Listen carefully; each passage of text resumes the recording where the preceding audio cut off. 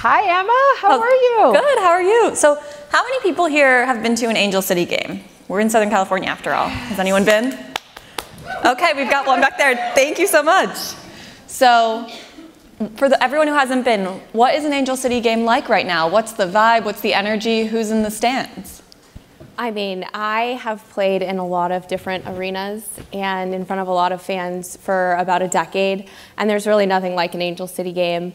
And I think that's because everybody that comes to a game comes for more than sport. They come for the community, they come for the fight for equity and progress, and they come for the belief that women from all industries can rise. And when we do, we create a better world for everybody. Mm-hmm. Totally. And Kara, you, as we heard, have launched Monarch Collective, which is investing in women's sports in a lot of ways. Can you tell us what that means? This is a $100 million fund, is that right? It is, though. We'll announce the final close tomorrow. Okay. Come out today, but we closed fairly north of target, which I'm excited to share. So yes. And how are you defining women's sports as you look at investment opportunities? Where will you be deploying this capital? Yeah, I mean, a lot of this came out of Angel City and just sort of to set the landscape. I think we defied all expectations, and we were fortunate enough to get Christen as our very, very first player as an LA native, but went from 0 to 30 million in revenue in a year, selling out, really kind of changed sponsorship models. And Monarch really kind of grew out of just recognizing that it does take purpose and it takes kind of building a community in the cap table or in the investor group in the C-suite, but it also is a moment in time where you just show up and you do the work. And what we're doing is investing in teams, leagues, and rights, and in particular in the sports where media revenue is growing like this. And the crazy thing is what got me into this was actually trying to get Christen paid. So I got involved in the pay equity fight with the U.S. Women's National Team. And so like the cost of running a team from a salary standpoint is crazy low. And the revenues have also been crazy low. But to build a sustainable kind of business, which is what I hope we do in women's sports, they both kind of have to grow together. So we're excited about soccer, basketball, golf, tennis, racing, et cetera, but more focused on sports that people want to watch on streaming platforms and broadcast. Yeah, let's talk about like kind of the opportunity here. I think last time we talked about this, you identified this gulf between, like, for instance, how easy or not easy it is to watch a women's sports game on TV, and then how many followers these players have on social media demonstrating interest in other channels. Can you kind of describe that gulf and what the opportunity is? Yeah, I mean, if Instagram didn't exist, Angel City wouldn't exist. I was a fan in the audience with like trying to find Christen Press jersey with my kids. Went to 9 stores, couldn't find it. Couldn't find content, but what I could find was Instagram. And a bunch of people told me I was crazy, that I wanted to watch women's soccer more than every 4 years, but I could follow Christen and all of the incredible players on the national team. And so, I mean, social media was the first distribution channel. And as I like to say, women have twice as many words as men. They're kind of fun to follow on social media. There's some great lifestyle content. No, totally. And Christen, how has this explosion of interest in the past few years, changed your experience, your career, your life as a player? What is different now compared to looking back 5 years ago? I think the thing for me that is most powerful is that, I spent my career fighting for betterment, fighting for pay equity, fighting for basic resources for athletes that just weren't there. And now when we get a young player, I have an 18-year-old teammate in Angel City, and her first experience is professional, she has fans, she has a life that can sustain her. And so the goal that we had this with a whole fight for equal pay with the U.S. Women's National Team, and now the NWSL following that, the goal is that the next generation doesn't have to fight. They don't have to spend their entire career doing 2 jobs. But what's really unique is out of my generation of player, we're actually quite entrepreneurial. So many of us have started our own business because we see the value in women's sports. We see the value in what we're doing. And so it's a really cool generation of player that came together to fight for more. And now we're going to continue in the next chapters of our lives to continue to improve and fight for progress and equity. Yeah. What is that unique insight that players have into the business opportunity here? What do they know that others might not realize? The giant gap that exists between the demand for women's sports and the delivery of it. I mean, I can't find my own team play. Like I'm injured right now, and when the team's away, it takes me 10 minutes trying to find the content for my own team. And so it's like, how many people does that deter? And so I think that's where the investment comes in. And that's where the belief that this isn't a charity. We're far past the time that we want people to come in and they say, oh, I'm doing this for my daughter. Like, we want people to come in like Kara because they see the business opportunity, because they see the potential that we have in women's sports to not just change sport, but to change the world in a really positive way. Totally. I'll come to everyone for questions in a moment, so if you have any, start thinking. But Kara, why now? Why is this the moment where women's sports seems to be gaining this momentum in business? For me personally, I'd spent my entire career in tech and media. And if you told me I was going to quit the job that I love to go start a women's sports fund 5 years ago, I don't know if I would have believed you. And yet I feel so fortunate that I found this at this moment in time. And it is the first place in my life where building representation into coalitions, into cap tables, into C-suites, where the people we hire actually care that we walk on the field, right? The players, I think, care. If you look at our team, we're not perfect, and we have to create room for imperfection, but if you look at our team on and off the field and our community in the stands, it is a modern consumer community, and it is like the country club none of us ever had. And so the why now is just sort of it's the first place in my life where I've seen that diversity drive enterprise value and drive revenue streams. So we have generated at Angel City north of $50 million in sponsorship revenue. We have more revenue than the lowest tier of the men's MLS teams without media revenue coming in. But we did it with a new kind of impact sponsorship model. So we take 10% of every sponsor contract and we put it into the community. So with DoorDash, for example, we will have put over $1 million into delivering food to food insecure parts of LA. Well, what does that do? We do that with our community, and it actually has brought in many new sponsors. So it's not just beer and cars and banks, and we love our beer and cars and banks. But we have supplements and female alcohol and fashion. And so it's a moment in time where you can actually, I'll talk like an investor for a second, because there's literally an arbitrage on sexism right now.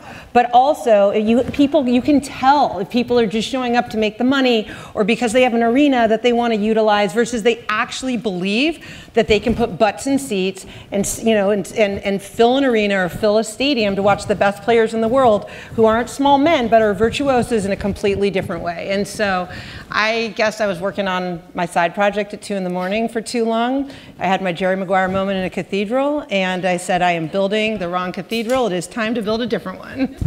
Amazing. Well, does anyone have any questions for Kara and Christen? If you do, you can raise your hand.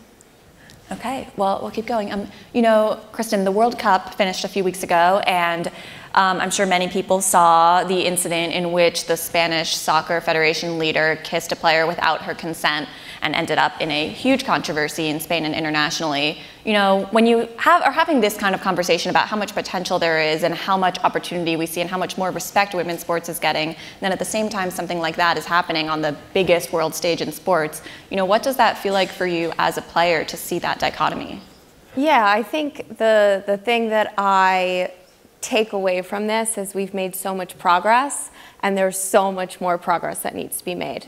And so we can't take our foot off the gas. And I think in the NWSL, we experienced a ton of toxicity, a ton of abuse. And as players and with teams and ownership and the league, we really have come together and try to eradicate that behavior in the best way that we can. But I think that it's a silencing mechanism in so many ways that we've been told again and again that if we speak up, if we speak out, the league won't sustain it. You can't say anything because, what are the consequences? And so I think we're beyond those silencing mechanisms now, and we have the strength and the autonomy to speak out and make our environment safer and hopefully inspire everyone across industries to continue to speak out against these types of injustices. Mm-hmm. And I would just say, Christen's a cultural icon because she couldn't afford not to care about her work environment. It wasn't a choice for you to care, right? And so, I mean, it's kind of amazing if you look at the women, the athletes who come into women's sports, highly educated, you know, forced to be activists in their own way, very purposeful, doing it for the love of the game, and twice as many words, right? And so, I mean, and I think in Spain, it's really opened, it's just an example of like the world paid more attention to soccer or football than they would have otherwise. And then I paid more attention to Spanish policy than otherwise. Like they're more progressive in some ways than the United States. And so I think it's an amazing way that sport has become culture and kind of wakes us up to how all these dynamics come together and makes us more of a global community that can care about global topics. Definitely, thank you. You know, also at the World Cup, the U.S. women's national team ended up getting knocked out of competition pretty early. You know, at this moment when there's so much momentum and there's been so much attention on the U.S. women's national team, you know, does that end up being a setback? Is that a challenge more than it might be otherwise when at this phase of development, when there's so much momentum and things are still pretty nascent in the grand scheme of things? Before this World Cup, a reporter asked me if it would be good for the world if the U.S. lost. Because for the last 2 World Cups, we were able to use the World Cup to create massive change and fight for equal pay and find a settlement and agree to equal pay moving forward. And so a lot of other countries were just having their beginnings of fights with their federations for pay, for resources. And so when I got asked that, of course, I was like, no, like we'll just keep leading the way and keep inspiring. And also you always have to like be blindly foolish and thinking you can win.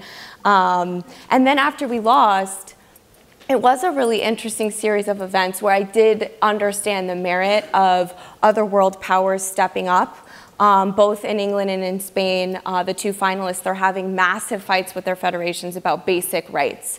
And so I think we hope as the U.S. women's national team that our fight was able to inspire the fight. And I always think about walking towards equality with a torch in my hand. And when I joined the U.S. women's national team, I was handed a torch because there was a whole other decade, a generation of players that had already been fighting.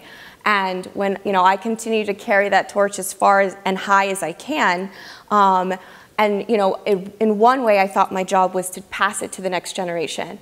But in a lot of ways I think that over the last 10 years we were able to light a little fire and let it spread out and let other countries model after what we did, let other people in other industries start to stand up and fight. And I think that's a lot more powerful than a single torch that you can continue to hand down. Yeah. It's amazing. Beautiful. So who do you both want,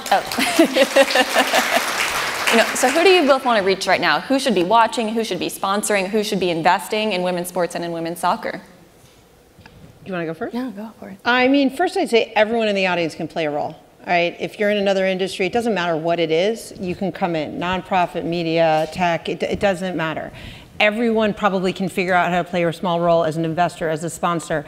I think what I would just say is get really curious. Follow players. That's what connects you, I think, to the sport. And then what I say is when I show up in a stadium or an arena, I feel sometimes like the Forrest Gump of women's soccer. I just show up in the right place at the right time. I feel 12 again. And how often do we get to feel 12 again? Just go feel 12 again. And if someone told me that I was going to start a professional women's sports team, I didn't think women in their 40s were sports team owners. So to me, it's convinced me that anything is possible. And a lot of people told me it was not possible. So now I kind of now just think something is possible, make a new friend, show up, go to a game, enjoy yourself. Definitely sponsor and just buy a ticket. Buy a ticket. There's some finals going on at the W right now. Buy a ticket. Awesome. Well, hopefully we'll have some more people raising their hands next time when they've been to an Angel City game. Thank you both so much. Thank you, Emma. Thank you.